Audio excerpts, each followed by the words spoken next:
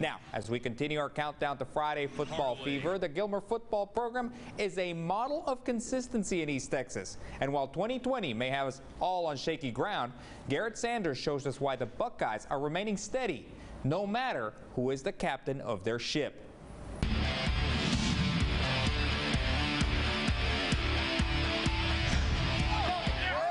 For 18 years, Alan Metzel has manned the sidelines as an assistant for the Gilmer Buckeyes.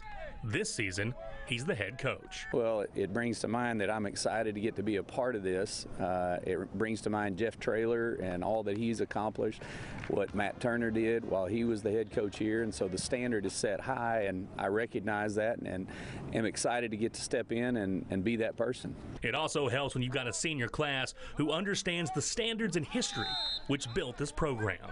It motivates us to, go harder. We all want to win state, obviously. That's always the goal in Gilmer. Everyone wants it, and if you don't, then, people are disappointed about it. But it drives us harder. We just got to stay focused, keep our mind on track, Yes, sir. They're going to provide a lot of leadership for us. They've been in big games. They've played on a big stage and had to make plays, and so that's going to bode well for us this year.